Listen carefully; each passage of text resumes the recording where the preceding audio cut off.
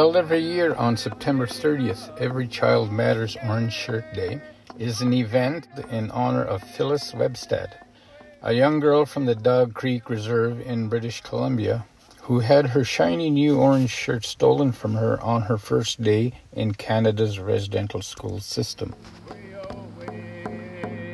Referred to as the Crying Month, September still invokes the painful memories of those children forcibly removed from loving families and communities. More than 150,000 children attended Indian residential schools. They suffered unspeakable harm at the hands of those in charge. My mother was the many of the first groups that entered.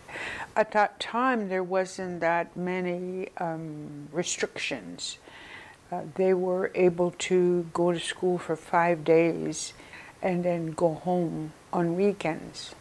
The second generation for my family was when my sister, my oldest sister, entered into residential school.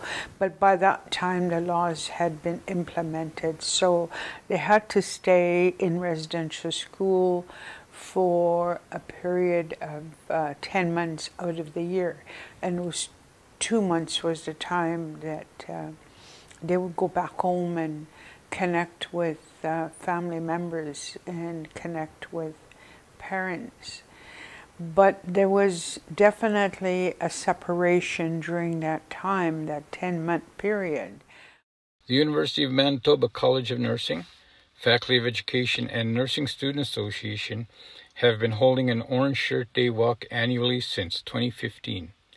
Over 200 faculty, staff, and students take part each year, walking from the Helen Glass Center for Nursing to the National Center for Truth and Reconciliation.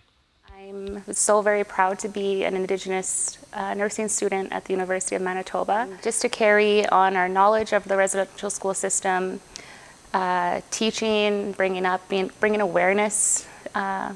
I feel as a nurse that you're constantly teaching and learning at the same time, whether that's with your patients, whether that's with your colleagues, instructors.